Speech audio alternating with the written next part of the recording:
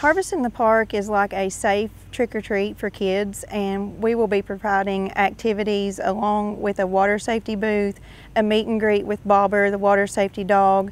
We are just wanting to reach out to children of all ages and adults as well to promote water safety, and we like to do that throughout the entire year, just so that people will have awareness throughout the entire year and not just in the summertime.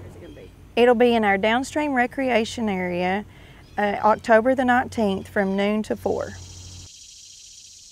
We are looking for people that local businesses, nonprofit organizations who would like to partner with us on this event. They just need to call our office at 606-886-6709 if they're interested in helping us with that.